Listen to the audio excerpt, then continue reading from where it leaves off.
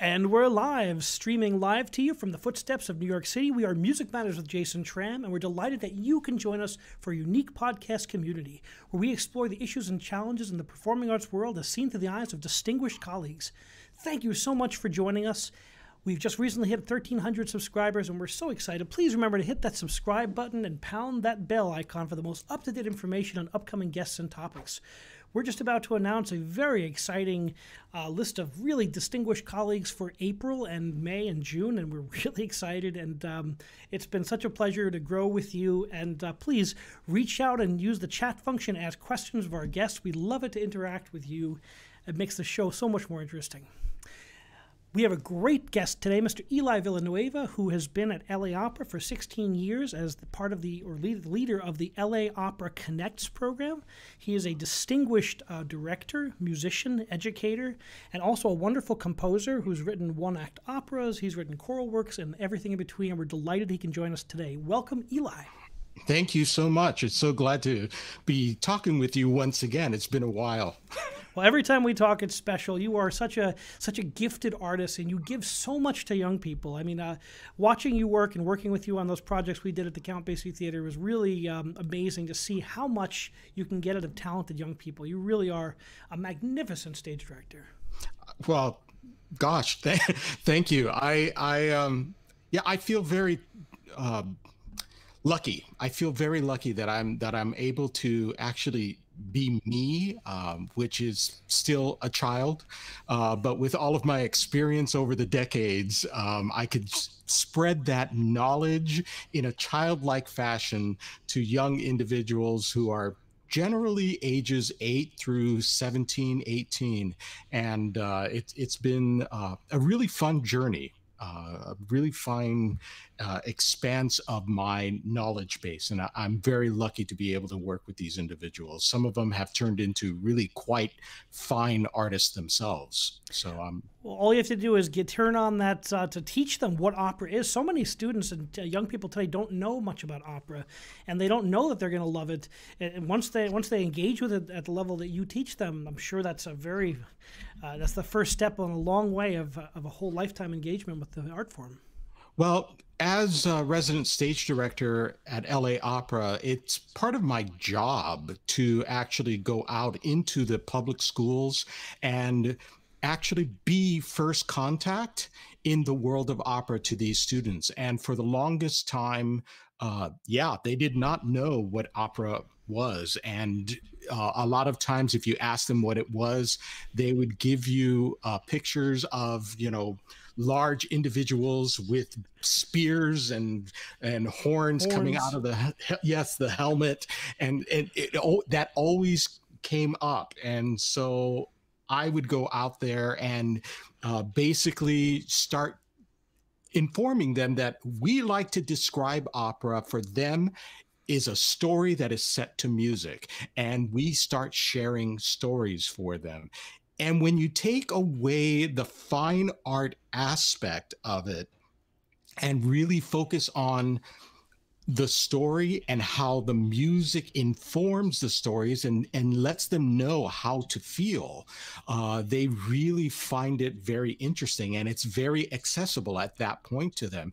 And it is not something that is out there for somebody to look at. It's something that's actually can be involved inside their own hearts.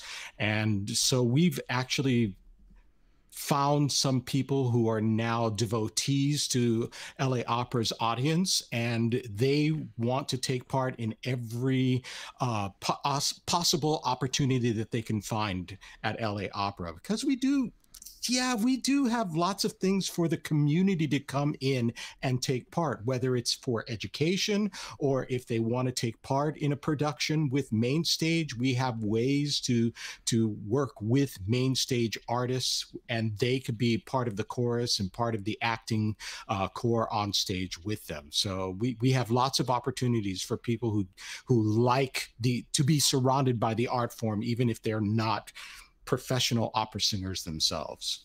I think it's so important to cultivate that next generation of opera lovers. It becomes even more important.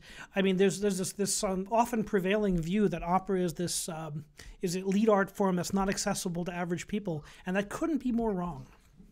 No, I definitely agree. And I think that's what's kept me working for such a long time because, yeah, when I come up to a kid in the fifth grade, I do not actually behave as an elite individual in the fine arts. And so, and then I start telling them stories, and I have quite a unique way. I start jumping around and I start portraying people in a cartoon like fashion. And they're thrown off by this individual who is an operatic director. They actually connect in a very different fashion, and then they find the love of opera and the stories. And when we invite them to the main stage, then they really get hit by what opera can offer them. I remember when I was a chorus master with the New Jersey State Opera. I just remember sitting. I was the chorus master for Il Trovatore, and we did a 45-minute opera. You know, it was a 45-minute dress rehearsal for the public school students of Newark, and they get bussed in and they come. And I was really nervous. I'd never done that before, and I'm like, oh boy, this is a kind of a And they loved it. They were quiet. I mean, they were so enraptured to hear the live voices and to meet some of the people after the show. And I said a few words, and it just made a difference to me, and I got to talk to some of the students afterwards as the chorus master. It was really special to watch them engaged with something they'd never heard before. It's very true. I would trust that probably their teachers did some good homework and informed them of what they were about to see and informed them of the story so that they have an easier time following along. And I think that some of the great companies throughout the world are actually sharing these stories, whether it's in lectures before the show or, going out into the schools and sharing these stories before they come in. And that's what actually helps them enjoy themselves. Hopefully they'll learn that if they come a second time by themselves or with parents or with, other family members, that if they find out a little bit about the story, if they find out about the thematics and when the history of when this thing was written, they are going to find some fascinating things in the production that they will enjoy. Yeah, there's nothing like those universal human themes that makes opera so special. And when people learn that they can engage with that it's not this kind of distant, mysterious thing shouted in another language at you, that it can be really very interesting and striking. Yeah, I found that even for myself, that was the interesting thing that got me hooked when I was 12 years old into opera. Is actually, well, first of all, I was a choir boy in a professional boys choir. New York City Opera would come to LA, and they would bring over maybe 6 productions in residence that they had, and they would do those for 5 weeks at the music center. So they needed children for some of their operas, and they hired the choir that I was in. And so my first one was La Boheme, and they brought me into rehearsal for the first act, and I was a boy that brought in logs, and I threw it down and then would go to Chouinard and ask for money. And I'd not heard an opera singer ever before, except in recordings. And so when I stood in front of him, I was probably about 2.5 feet away from him, and he sang his line, La Banca di Francia, and it was so intense that I fell over backwards. The director was quite concerned and asked if I was okay, and I was like, no, yeah, I'm fine. And rehearsal continued on, but I was hooked at that point. And fortunately, at that point, security wasn't as tough, so that a 12-year-old boy can actually come to rehearsals and sit in rehearsal room 3 and watch the rehearsals continue on. And, I was watching Mimi was Catherine Malfitano, Wow. and watching how she would sing in relationship to all of these other singers and how personable they were when they were off the stage. And it was really a lot of fun to get into all of these stories and hear the backstories. And that I was hooked. I was hooked with La Boheme. Were your parents musical? My father was a nightclub singer, and my mother was a very shy actress, and could not really handle it. So she actually went into the medical field, and my father wanted more money, so he went into general construction. And so I learned from my mother about germs, and I learned from my father about putting wood together. And yeah, but the personalities that they have actually went on to us. My mother is a great storyteller, and it kind of like went on to me. And yeah, I like to figure out how to tell an interesting story, and to keep kids engaged in a story, that way. All perfect for a budding young director, someone who's going to all those pieces come together and over time. And now, what was the next step in your development? I know you became a singer. You've been a singer your whole career as well as a composer, and you've done so many different things. So what was your next engagement with music? After being a choir boy, I worked with them as a junior counselor in their training programs.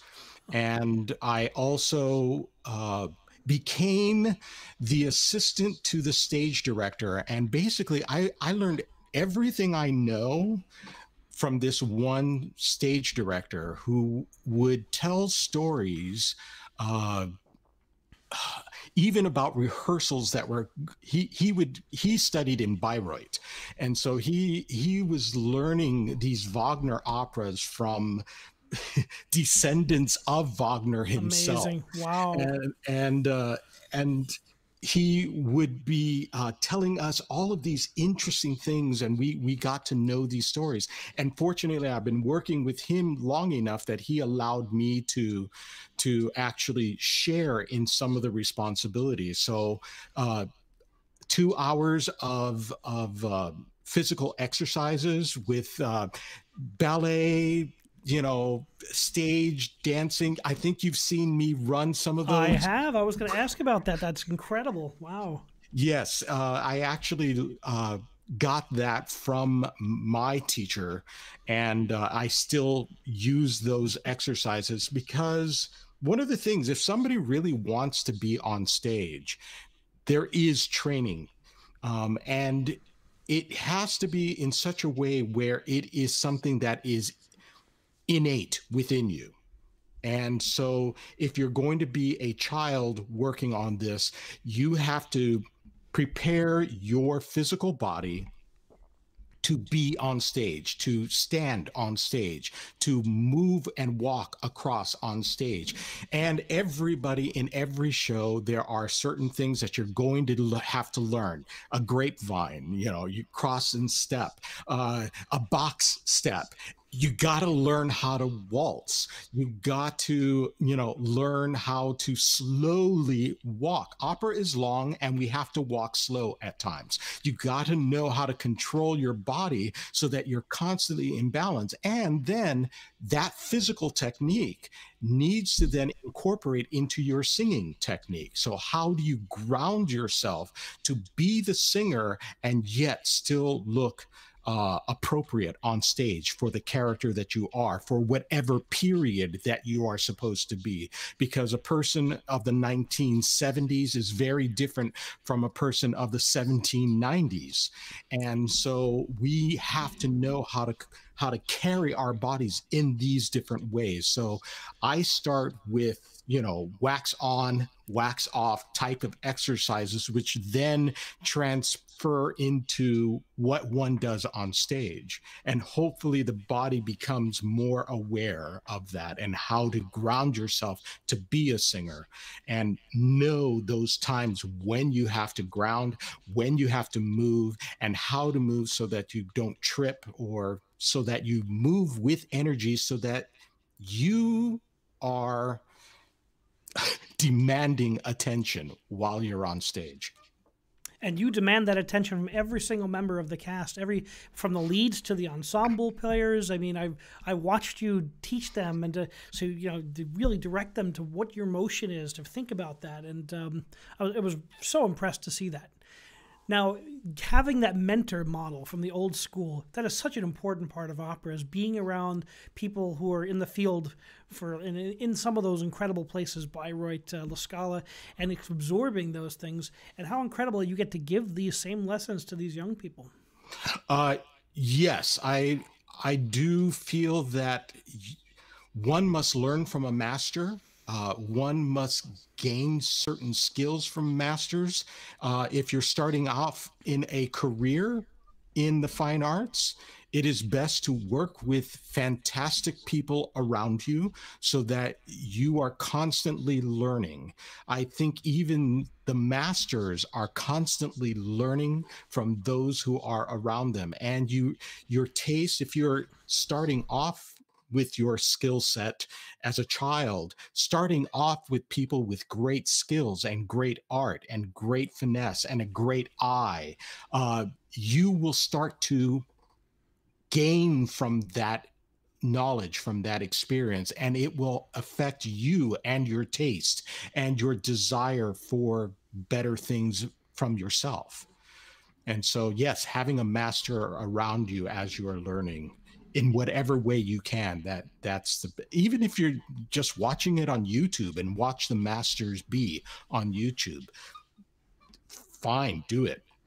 The students today have so much opportunity. They do need someone to guide them through that process, because there's so much on YouTube, the good, the bad, and the ugly, obviously. But finding what is valuable in those lessons is really important. I know I have to always direct my students towards videos that I want them to see. Try this one maybe, and then give them the parameters of what the best is, right? That's very important. It's very true. And I completely understand that. I am going to work primarily with people who are just starting their journey as an artist, and a lot of times what I'm giving them is the foundation of what they can before they start going to a main stage, before they start working with the elites of their careers. Hopefully I am giving them a foundation from which they can catapult into the next thing. So I feel it to be a big responsibility, but one that I try to make it as engaging or fun as possible, so that they are, they are willing to open themselves up to this type of learning, because I'm sure it is hard to actually be out there and make mistakes and try this and try that. And one of the things that I tell them is, go ahead and make mistakes. The first mistake, that is a learning experience. The second and third mistakes, okay, you better fix that. But the first few mistakes, that's how we learn, by the stumbling and stuff. So that goes for all of us. We're constantly learning, constantly adapting, and we'll talk about the COVID period, but we've all learned so much of this period. Yeah. Good. We've learned so much. Some of it is, I never thought at this part of my career I'd be learning these type of things. Everyone's become a television producer during this period.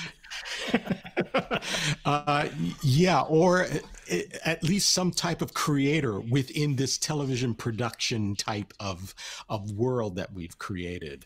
But it is a challenge for those of us who are so used to being in ensemble, working with people face to face, actually feeling that sense, feeling one another's breath, I don't know, feeling their energies. I'm from California, so we feel other people's energies around us, and yeah, it has been a challenge now doing it in this fashion. Fortunately, at least in this sense, we can communicate by what we see. So we can see reaction. We can see, even if it's not instantaneous, because it takes time to get through wires to a hub to then get into somebody else's apartment or whatever. But this initial thing of reacting to one another, at least we have that to deal with. Certainly Making has incredibly how the technology has made some things possible that wouldn't have been possible 10 years, 15 years ago. Can you imagine if this was 20 years ago in the industry? It's almost unimaginable. I mean, the things we can do now with teleconferencing are pretty incredible. Yeah, I wholeheartedly agree, and thank goodness that COVID waited until this moment where we could have alternatives.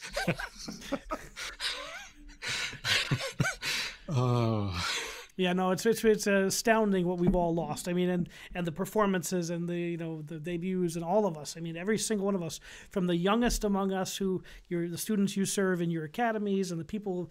I mean, it's just been such a tough time. But through these tough times, innovation does occur, and people who are the creative types are the ones who are in there to make those innovations happen. Yeah, and I have to say that I'm very grateful to be working with a company like LA Opera, because there are so many talented individuals who are really working together to still figure out a way of reaching out, how we can connect with our community, how we can connect with our art. What do we need to do to be able to create art in this fashion? And we have my boss, Stacy Brightman of LA Opera. She is an amazing person. I don't know if she ever sleeps, because I say the same thing about you. It must be an LA thing. Nobody sleeps, so. Yeah, but it's amazing how some people in our company have just understood where things were moving and started to engage the question, how we can go into this direction. What do we need to do to meet the community, to face the artists, to deal with as many of the artists that are still working? Because I don't know about you, but most artists on our side really got hit hard with this. Same. And New York City has been shuttered. Broadway, the Met. I mean, I know so many of my colleagues, Met soloists who are landscaping, who are selling real estate. I mean, everything but singing these days. yeah, and it's been really hard for us to see some of our friends who, are fine artists, but all of a sudden derailed in a way where they have to focus on something else. And so we have tried in every way possible to uh, engage our singers in recitals, so that we can have them sing in that fashion. We've created little afternoon tea recitals, little storybook recitals, all sorts of things. And with every one that we've done, we just like, yeah, we have to change. How do we do this? How can we create better video? How do we create better audio? How can we create better story in this fashion, which is much different than being on stage and creating story? And so finding that compelling narrative in the new video format. But if there's a place to do that, I would imagine Los Angeles is probably a great place with all the movie context. There must be help out there. However, let me ask you this. Yes, we have great artists, and we have many people who are very informed on how to create art through film, through video, through YouTube. We have all of that. However, how do you get a child to create art if they don't have those tools. If they don't have, some of them don't even have a cell phone with a camera. They don't have a recording device. How do you create art at that point? And that was basically part of my job, is how do we create content that a child who is not an artist can also create the content along with us. And that So I'll was turn that around. How did you do that? That's incredible. It took us a little while to figure out what everybody would have in common. So that would be most families have a cell phone, and in the cell phone, they have a camera and a recording memo device. So we started off, first of all, with every summer we have what's called an opera camp, and that's any child who is interested in an intense workshop situation for 2 to 3 weeks, and they come together for rehearsal, learning music, learning staging. Well, this time we invited people for a camp, but this was all going to be on Zoom.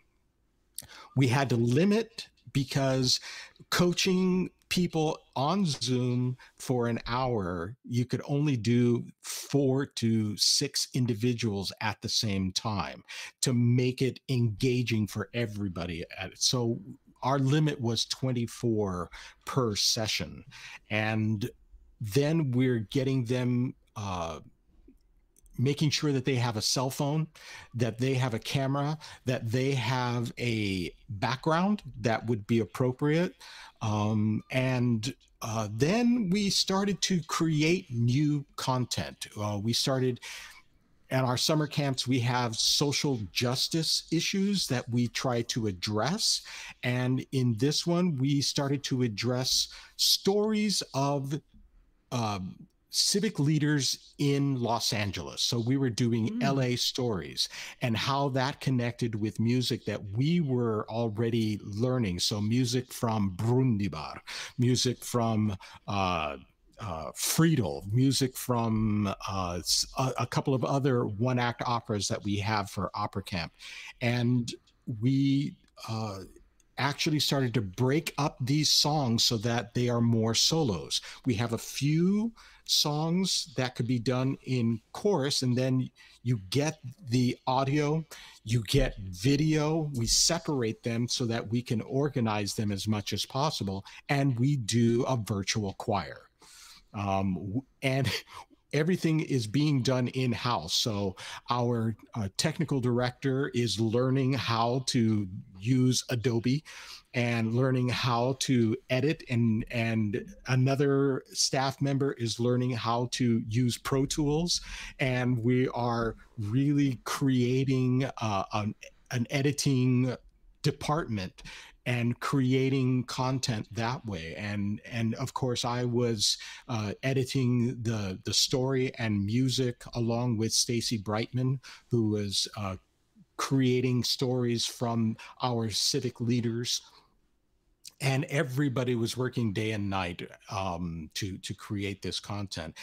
And we just basically snowballed from there. We just, after Opera Camp, our third session, I think we nailed it, what we wanted to do, what we needed to do. But then now, how do we do that for public school students? And how do we get them interested? So Stacy right away, I think in May, decided we need another opera designed for kind of a Zoom thing. I think I suggested that instead of doing like a virtual choir type of thing with a lot of kids, because their issue is that mom and dad are home doing Zoom meetings and their brothers and sisters are also in class. So you have 5 streams going on at the same time. The students are not even able to show their faces because video is just killing their feed. And so a lot of times we're trying to teach them where we can't even see them. And so we actually designed an opportunity in which we created a graphic novel. And we're going to be actually doing slideshows in this graphic novel. So our principals, we were asking for maybe, probably about 120 pictures from them to create this story. We decided to make it really short. So it's a 20-minute story, a 20-minute opera. And the kids, what I learned was there's only so many pictures that kids can really take from their own cameras, but each of them we asked for about 30 pictures from them. And we compiled all of those, but it turned out, because we don't do this with just one school. In our high school projects, we do this project with 10 schools. So 30 times 10, I think in total, we had more than 3,500 pictures that our editors were dealing with. So when we did this for the elementary school, we decided to make a cartoon and only ask for one picture per student, because then in the elementary school we're getting them involved in opera, but that's 15 schools in the elementary side. And so if we're asking for 30 pictures from elementary school kids, it would be impossible. So we asked for one picture, which we would be using in groups. And so we only had to deal now with 600 pictures as opposed to 3,500 pictures. And we are creating graphic novels, and you're listening to the opera with these images as a slideshow type of thing. One thing you didn't mention, Eli, was that you write some of these one-act musicals, right? You write some of these one-act operas, and did you write the music to this one as well? Actually, yes. This one is, well, the high school show, which was the story of Ada Lovelace, was written by a composer named Bansal, Juhi Bansal. She's a fine composer, and did a really wonderful job for the students in the high school. The elementary school is a story that, yes, my brother and I wrote, and it is a play on the Barber of Seville. But we take the characters of the Barber of Seville and put them into colonial, revolutionary time, the colonies here. And now we have the Barber of Seville with actually Pierre Beaumarchais aiding in the storytelling of this in colonial times. And yes, it's called Figaro's American Adventure. And it is a cartoon. It is actually a Chuck Jones type of cartoon. And you are hearing Rossini's music inside this Chuck Jones cartoon. And yes, my brother and I wrote that one. And this is the one that the elementary school kids are singing. And they tend to have a lot of fun with it. Of course, because it is a cartoon. Well, and also you're directing and you're working with your brother. It must be a blast. Is that the first piece you've collaborated on with your brother? Yes, it was. And at that time, I asked him to do the libretto for me. He was living in Paris at the time because he is an opera singer. And he was surrounded by Beaumarchais as an influence. And so he created a story with Beaumarchais. The hard part was trying to communicate and trying to go back and forth with somebody who lived in Paris while I'm living here, and we both have opposing schedules. And so trying to come together, that was a big challenge for us. And along the way, we've learned how to create works that are easier to do in a function. So he'll do a little section, and I'll write a little section, and that inspires him to write something more, and then that inspires me to write. And so we go back and forth, and now we're passing files back and forth and recordings back and forth. Technology is wonderful nowadays. I really appreciate what technology can offer an artist nowadays. It's so And exciting that you can collaborate that way, and I look forward to seeing the. I can look forward to seeing the video. When will those videos be released on LA Opera, and how can people see them? you would probably have to go to our website, and you can find them in the community link on laopera.org, or yes, laopera.org. You will find like the outreach education programs, and from there you can see content that we have available. And also Mainstage has quite a few pieces of new works that are available to watch. And yeah, sign up to laopera.org, and there are lots of things that we're trying to connect with as far as new content for our community. It's so wonderful that LA Opera, a leading company in the world, puts so much effort into cultivating the community. I think that's so important, and especially that you choose important social justice themes to program with these kids.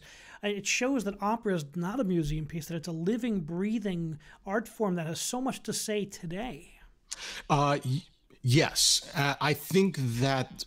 And I think there are some really fine directors who find classic pieces with content in it that does refer to social justice, and they are really creating incredible productions based on what matters today. And I think that's a sign of great art that can throughout time withstand subjects, so that it is important to hear, it's important to touch people's hearts even as time moves on.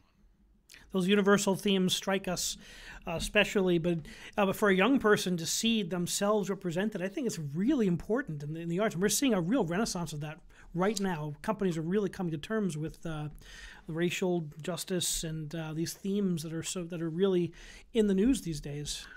Yeah, I think that it's been something that has not been talked about for a very long time, and it needs to be. I think it is a point of frustration for a lot of people who might be affected by um, the silence of certain topics. And so now people must speak, people must share their stories, people must experience, and hopefully in this we feel that we are a part of a community, that these people are not here and these people are here. We are one, we are connected, and we are valuable for one another in this one world.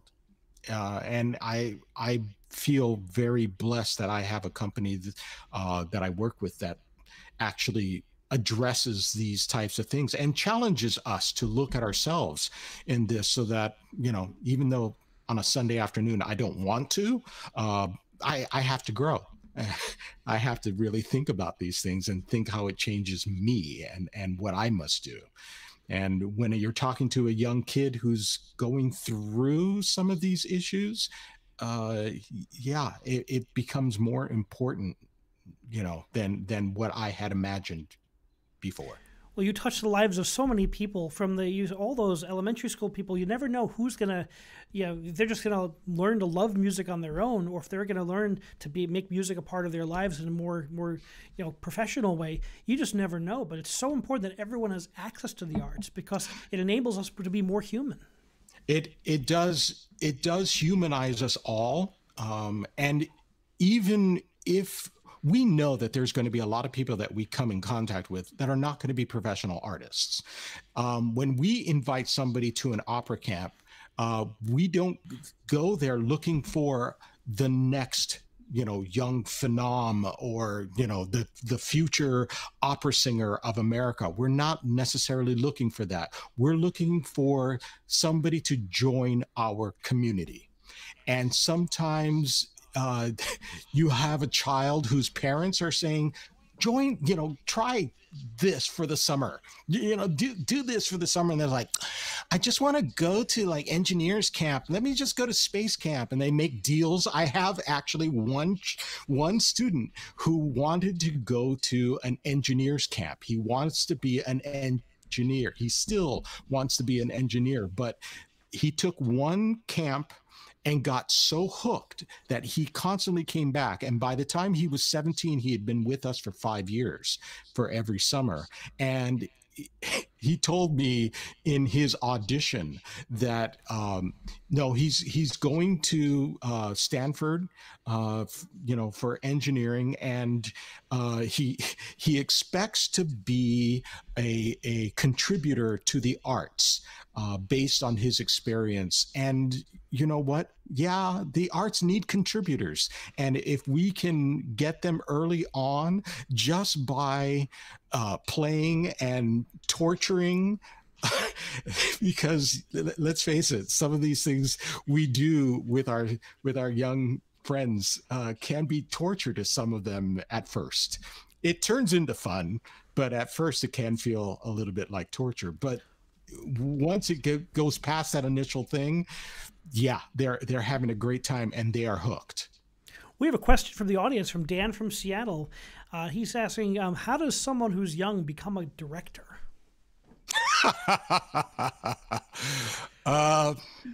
Yeah. Okay.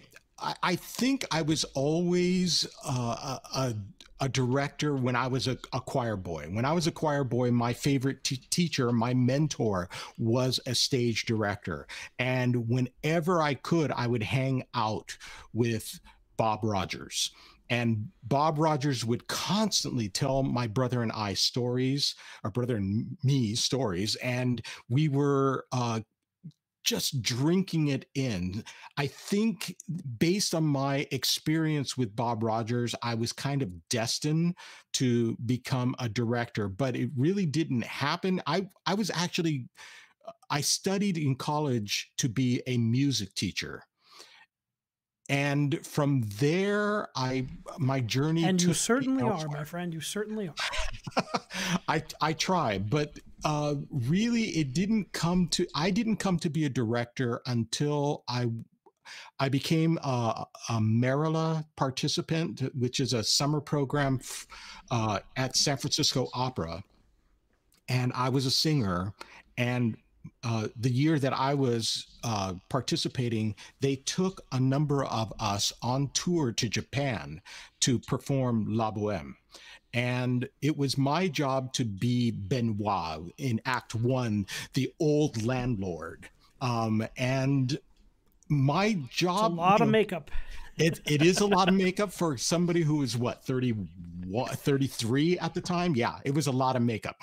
But the thing was that I had a lot of free time. And so while the director was working with one group of people, I was with the chorus and showing them when certain things were supposed to happen in the production. And he saw me working and told me, well, actually, he told me, you should really focus as a director. Forget the singing stuff. You'll never make it. But you should be as a director because you really have a knack for it. And I thought about it, and LA Opera gave me an opportunity to be a director in the outreach programs. And yeah, it was something that I stumbled onto, but it was a natural thing for an educator, a music teacher who was very adept on being on stage, to then take that experience to be a director for children or for people who are rank beginners on stage. Isn't it amazing how that right mentor points to that direction, and all of a sudden it changes the whole perspective of your life? I had a similar experience with I was doing my master's degree in conducting as a music educator, and the director there said, I wanted to be I was a comprimario tenor, singing small roles here and there throughout New York, and I wanted to be a tenor. He said, you don't have a voice for that, but you'd be a great conductor. I changed my life on a dime, and everything started coming together, and it just changes your whole perspective on life, and everything works. And all my training as a singer is translated. It's like, oh, I have a skill set that I can teach with my conducting. Exactly. And I tend to have a lot of fun. I am not that I'm more irreverent when it comes to what happens on stage and the rehearsal process for an opera. I'm much more irreverent than trying to maintain a museum piece. And when I'm working with, whether it's professionals or whether it's young individuals, I am very exploratory as to how we can best tell a story from the perspective of the person who's on stage, from the actor's perspective. And I discovered this by working with my brother, who is, a very experienced opera singer. And he has his style of being, and I had to learn how to negotiate and how to bring out that part of his story. And so working with fine professionals like that got me working with young individuals, trying to bring the best out of them from what experience they have already.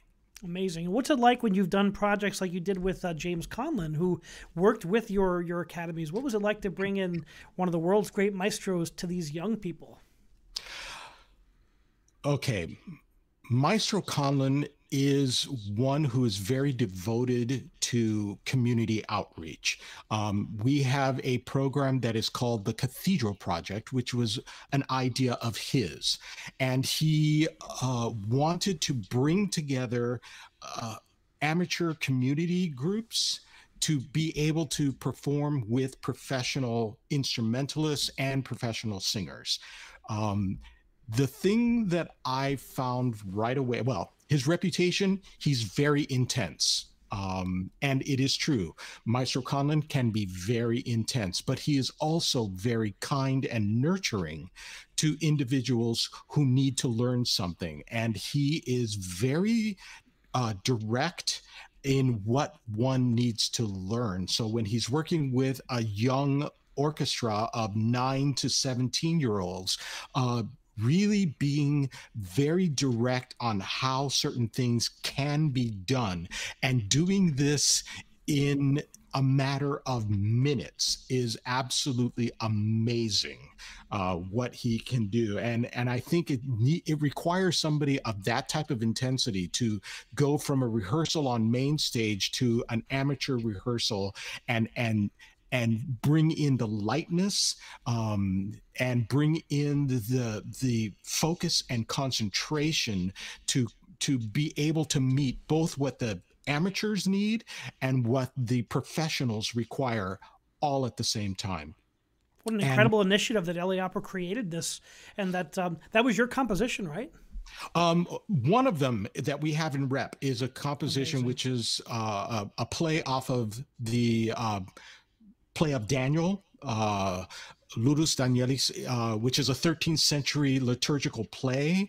And we've modernized it and Disneyfied it so that the community that would be coming in to watch this can actually be affected by it and not necessarily have to learn a new style, a 13th century style of chant. Yes, they're getting 13th century style of chant, but with music that actually can initially affect somebody without having to learn about 13th century music.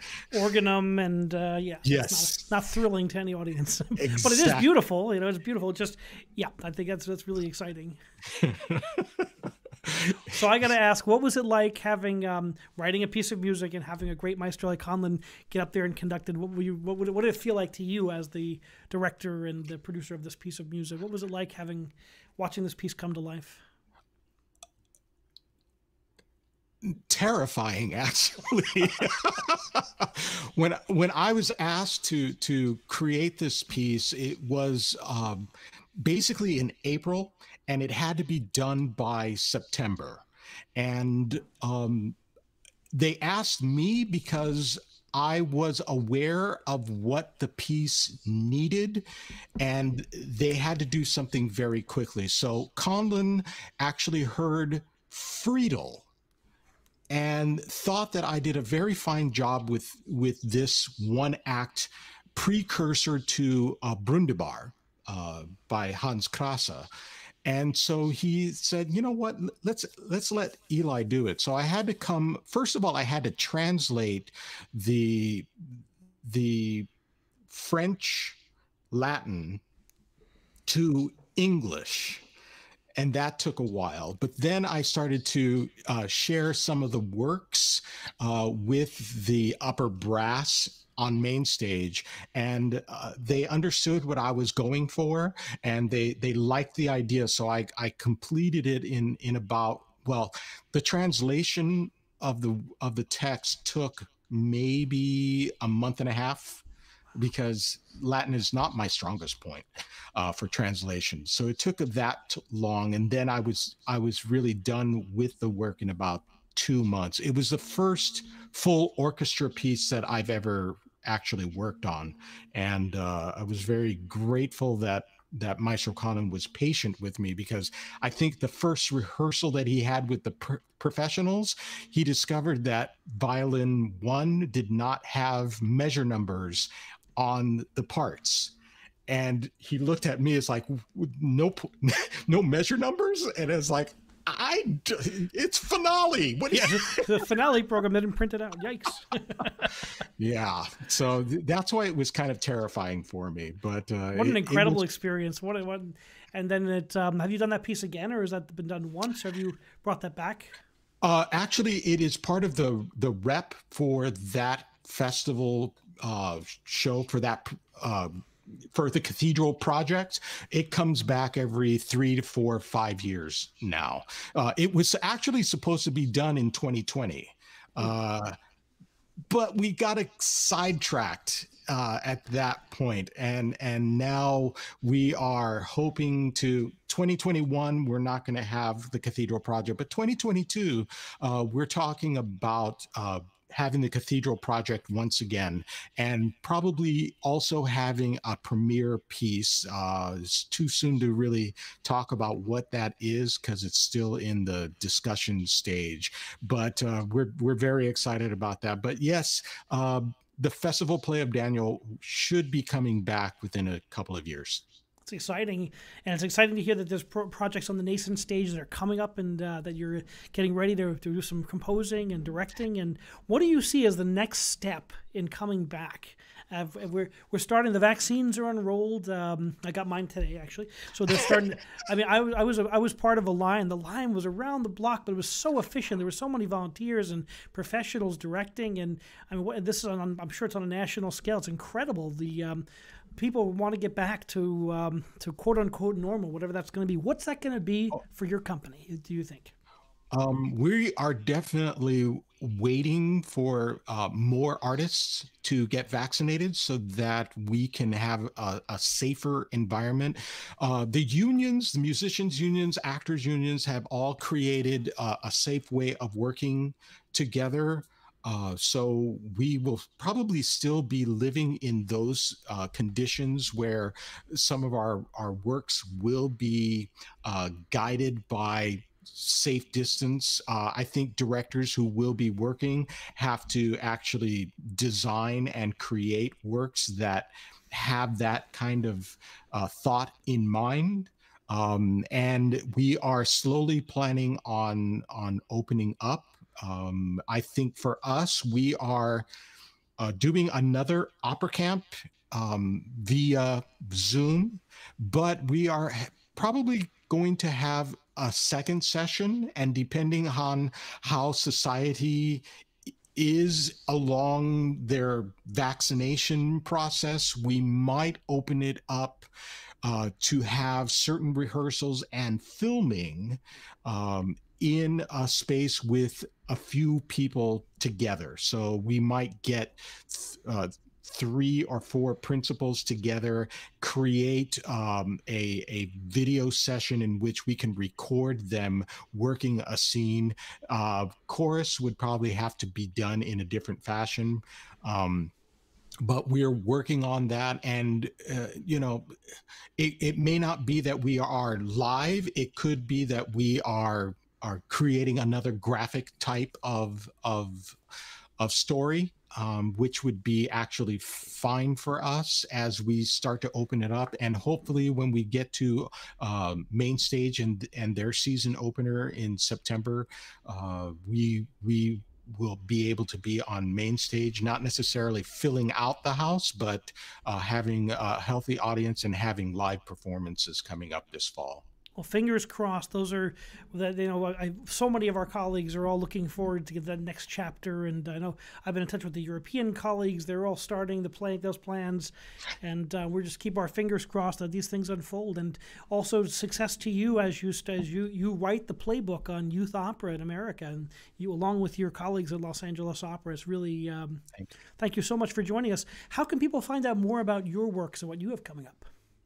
Actually, right now, I am very focused in what we're doing at LA Opera. So you can actually go to laopera.org to the education and community programs link, and you will see works that I have created, and you'll see works that I have directed, and you'll see other wonderful little things that other artists that we have in our company are doing at this moment and in the future. We just put that in the chat function so people can check that out. And thank you so much for joining us, Eli. Continued success, and I look forward to working with you as the years and months go by.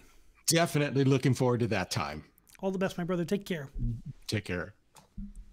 Thank you for joining us on Music Matters with Jason Tramm. Please remember to like and subscribe to us on YouTube, and join us and share our videos on social media. We really appreciate that. We have another show coming up tomorrow at 6 p.m. Eastern Standard Time. Marco Perfetti, a wonderful indie singer-songwriter who's all over YouTube and Spotify. He'll be joining us. And thank you for joining us then. Remember, keep music alive.